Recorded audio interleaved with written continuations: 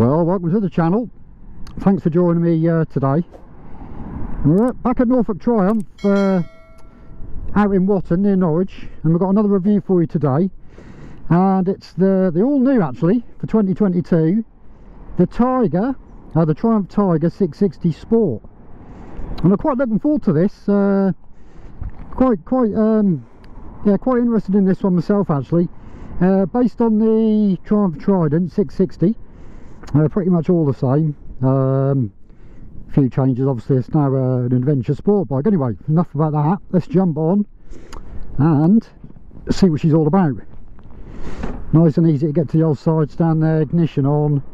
Love this dash there as well, very similar to the Trident again there. The screen, yeah, adjustable, very easy actually. I'll leave that all the way up at the moment. Clutch in, plenty of fuel in there, which is good. It's not done many miles this, so we're going to have to go nice and easy. We'll go this way, I think.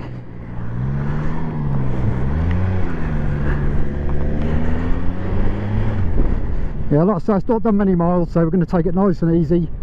Don't think the bike's actually running. I've only just got a hold of this actually, so it's very, very new, 2022.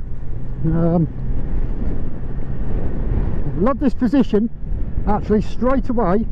This rider position is absolutely spot on for me. Looking over the screen actually as well. It's very windy today. It's dry though, so like I say, hopefully you can hear me okay. The brakes, cool.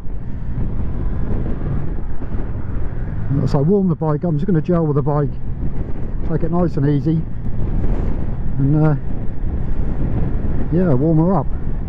Very clear that dash there as well. It's a multi-function TFT stroke LCD display there. So the top section there you've got your LCD, and the lower section there is your TFT. Two rider modes as well, road and rain. Very easily to adjust on this switch gear here. We'll run through that in a bit. So this model, this is it's actually brand new really. It's the adventure sort of sport stroke sort of tourer this. I mean, there's all sorts of accessories. You can stay there, forklift. There's all sorts of accessories. There's a massive selection of accessories, genuine Triumph accessories. I think there's over 40, all with the Triumph 2-year warranty as well, so you've got confidence there. I mean, they do panniers, colour coded panniers. Adjust these mirrors a little bit. Should do that before I set off really, shouldn't I? The visibility in those mirrors is probably the best I've seen for a long while. 10 out of 10 for that. Really good visibility there through those mirrors.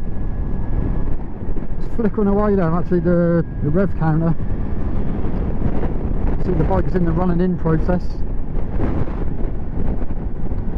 I'm not going to go too crazy, like I said. It's very, very windy. Anyway, very, very comfortable bike. Like I say, I'm probably going to mention it more than once that it is obviously the same engine, a lot of the same specifications as the Triumph Trident 660, which is they've sold absolutely loads of those. Very, very good bike, that one. This one's got the 41mm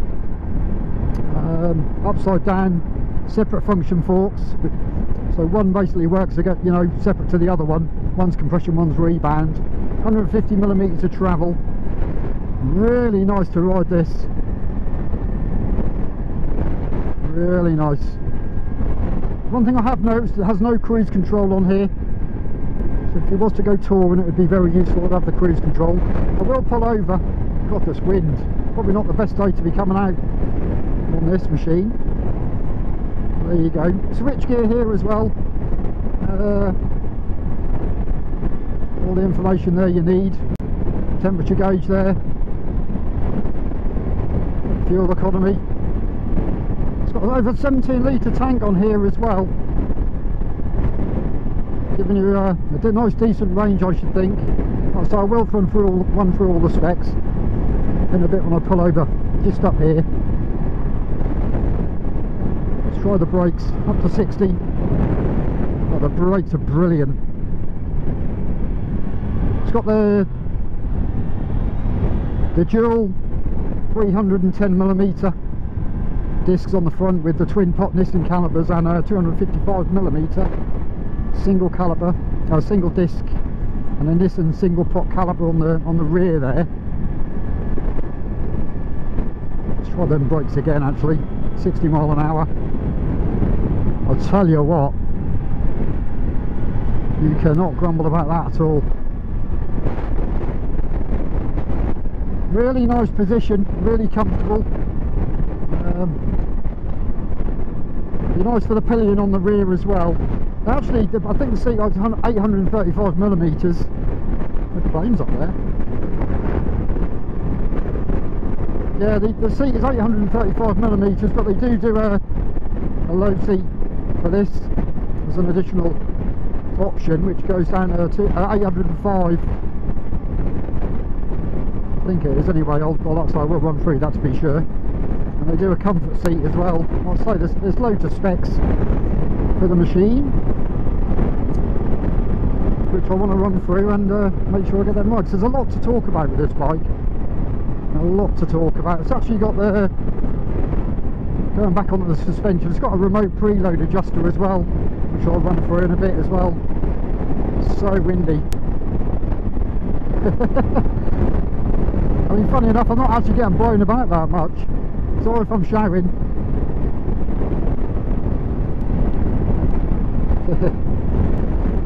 Lovely crystal clear display there.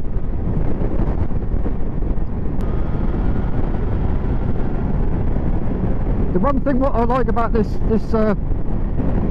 actual, I mean, I have rode the Trident. I'll put a link up in the corner somewhere here, here or here. The Trident 660, and I was kind of, feel free to watch that video. But one thing they have got right with this bike is it's the same as obviously as the Trident, and the torque delivery through the rev range there. You can actually upgrade as well should you want to a quick shifter for the ease of riding. I don't actually mind, on this sort of style of bike, using the clutch in the traditional way. Lovely colour this one as well. Comes in 3 different colours. Very nice. Really comfortable ride this. Like I say, you could go touring on this. Definitely have no issues with that, I would say. The screen, like I say, it is adjustable actually, single-handedly. Pull the screen up and down there. I'm going to leave it up. Really manoeuvrable this. So actually, it really is a pleasure to ride.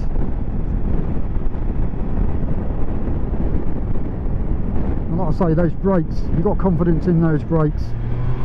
It's got the Michelin tyres on here as well, which are absolutely amazing spec of tyre on this bike, so you've got confidence in those.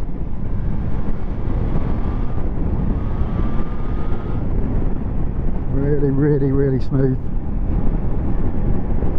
Cool. We'll pull over just up here and I want to give you a thorough walk round of the bike, all the specs. Really nice riding position. So I'm sitting nice and upright here. What's it like for the feet down? Yeah, I'm on the balls of my feet. Like I say, it's 835mm seat height. No issues there though. If you are sort of a tad on the short side, then you could opt for that reduced seat height, couldn't you? Really impressed so far. Well done. I'd say if you're fancy a test ride, get yourself out. If you're around the area, Norfolk Triumph, thanks for the loan of the bike today. You can ride this exact bike. They got this demo in, so thanks for the loan of the bike today. Much appreciated. Pop yourself over, go and see them. Great bunch. Take a left here. And I think they've done a very good job. First impressions, like I say, it's a first impressions review. This I've literally just jumped straight on from the dealers. Self-cancelling indicators as well, I just noticed. So some people don't like them. I'm quite a lover of them really, but I am inclined to leaving them on. The other thing I will say is this has got full LED lighting all round on this model. They really have spec'd this bike out nicely. Really good visibility through these mirrors, no vibes either, no vibration at all there. Gearbox lovely and smooth, no issues there. I had no issues finding neutral back there. It's a little bit annoying that that's flashing away there, but obviously the bike is still in the running in settings. What's the horn like? Nothing about. Yeah, okay. As far as horns go, can't moan at all. Button cluster very, yeah, I think it's just off the Trident actually. Same sort of button cluster here. So cursor type buttons there, indicators, and below there, horn, engine modes, road, rain. We'll leave it in road. I'll just turn the indicator on then. We'll leave it in road. On the right hand button cluster there, you've got your start stop, your kill switch, and beneath there you've got your hazards. My first impressions are very, very, very impressed. Oh, being overtaken. So I can't go too crazy because we are running the bike in. That's not my bike. Non-adjustable forks on the front there by the looks of it. And yeah, like I said earlier, it's got the rear shock unit, single shock unit, which is adjustable with that remote preload adjuster. So that'd be nice and easy. Soften the bike up should you want to, or stiffen the bike up. Probably work in your favour when you've got your luggage on there and your pillion on the back. It's a very, very comfortable all-round bike. No weight on my wrists here, nothing. Pull in just up here, so don't go anywhere. And I'll give you a thorough walk around this lovely machine and run through the specs. Just pull in here. No one about. Out of the way. Oh, it's coming in a bit hot then. Like I say, I would say it's road focused. It's a road focused bike. I'll pull in here out of the way.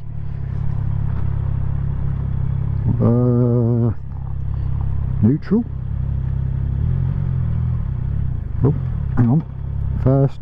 Yeah, very easy to find neutral there from first upwards. We'll try second down. Second down into neutral, very easy. I will leave it in gear actually. Give her a little rev there.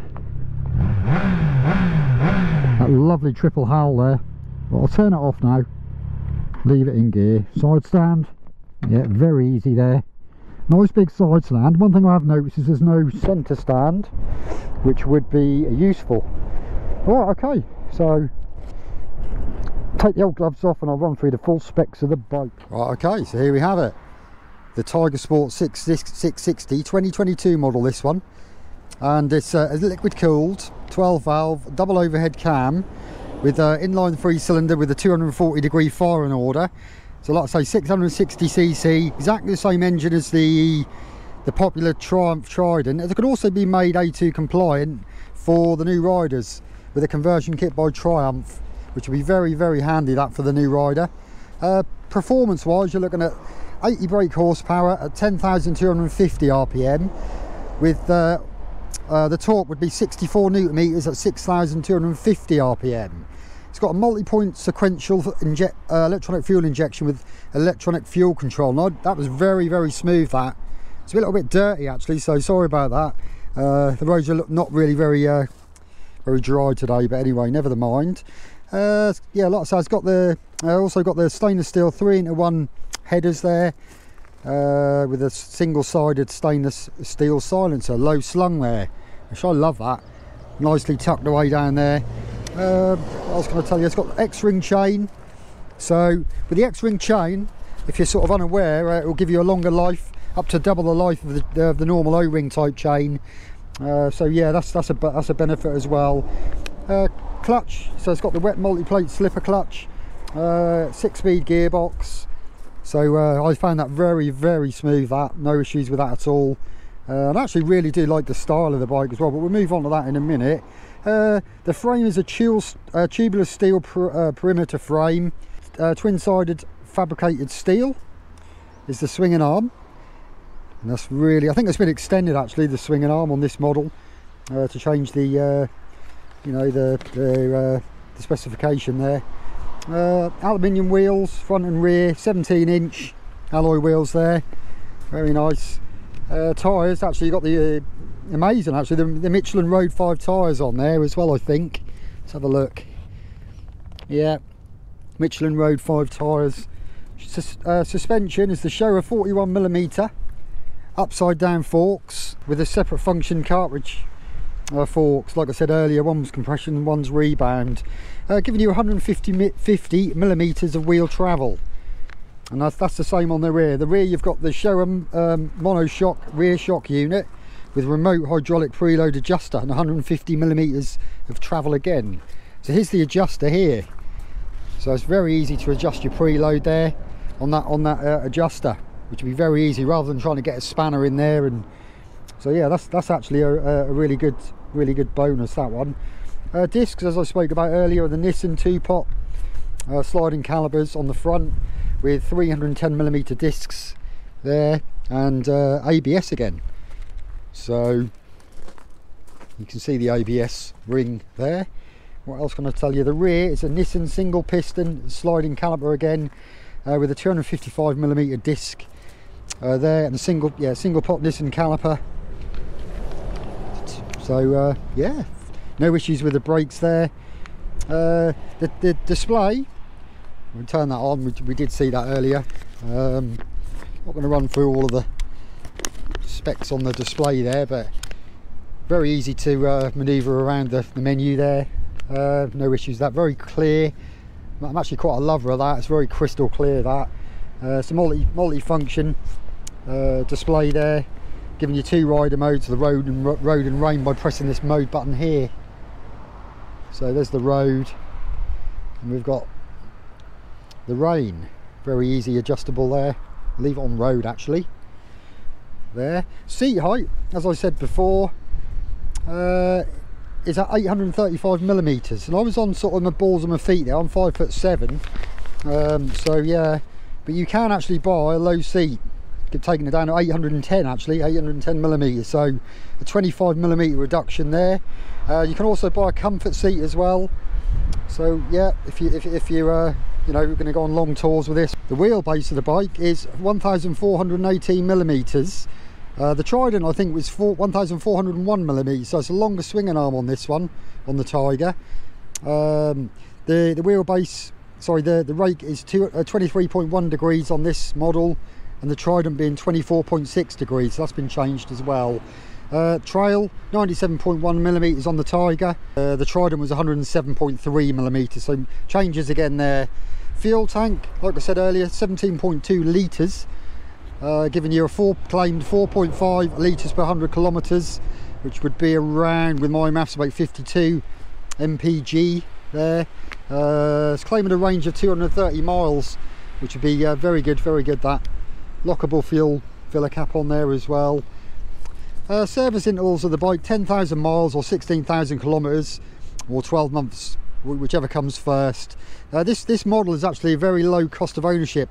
They're claiming the lowest workshop costs and maintenance parts, you know, costs in its category there. The new Tiger comes in 3 colours, according to the Triumph website. Lucerine Blue and Sapphire Black, which is £8,450. Carrossi Red, which is this one, and I love this colour. And Graphite, which is £8,550. So what's that? Yeah, another £100 for this colour, but I do love that colour. And the third colour is Graphite and Sapphire Black at £8,450. So the bike's coming in at £8,450. Like I said before, there's over 40 genuine accessories from touring, luggage and styling items, and that all comes with Triumph's 2-year warranty. So you're looking at things like well, protection, including frame protectors, engine covers, fork protectors, the list goes on and on. Colour coded belly pan, hand guards, rubber tank pad, heated grips, and I would probably recommend heated grips personally. Well, it depends where you are in the world, but yeah, I mean, I also like it's got these quick release fittings on here as well for your panniers, which would be very useful, and you can connect a top box on there as well. I love the look of it myself personally. I think they've done a really good job, so very impressed there, very impressed. Love the colour of this one. The only thing I would say personally is that I would like a centre stand, so you can obviously, you know, get in here, clean the bike nicely, oil the chain, no issues there, you know. Yeah, just make your life a little bit easier, really. And also another thing I did notice, it'd be nice to have cruise control as well, but there you go, beggars can't be choosers. So look at that, yeah, nice. Looks very nice with those integrated lights there as well. So you've got your daytime running lights, your low beam here as well. We'll put the hazards on and have a look at the...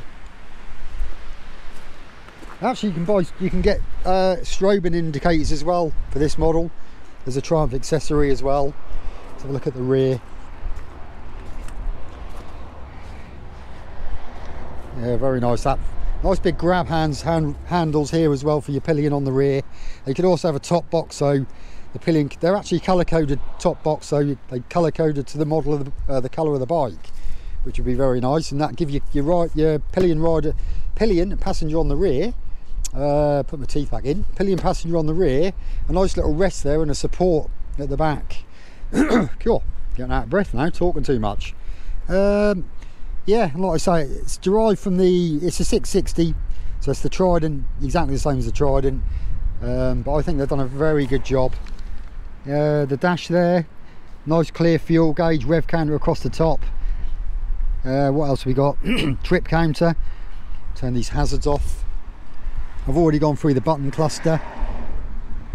You can cycle through here. So you've got all of the service interval. The bike has only done 70 miles at the moment, so like I say, can't really go too. You can dim the dash down. Loads of settings in there as well that you can play with. The screen, I've already demonstrated the screen. Nice and easy, single-handed. You can slide the screen up and down. Okay, I think we should jump on and ride some more. Alright, okay. Oh, I jump on, side stand up, key on. She's in gear at the minute, so neutral. I'll try and manoeuvre myself out of this position I've got myself in. Oh god, I could have messed it up. Oh bollocks. Try again.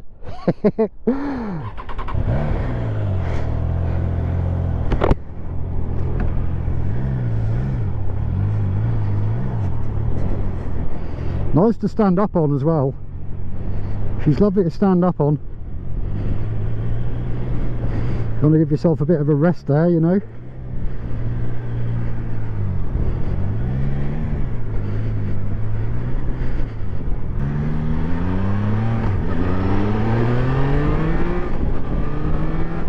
Sounds really nice when you open her up.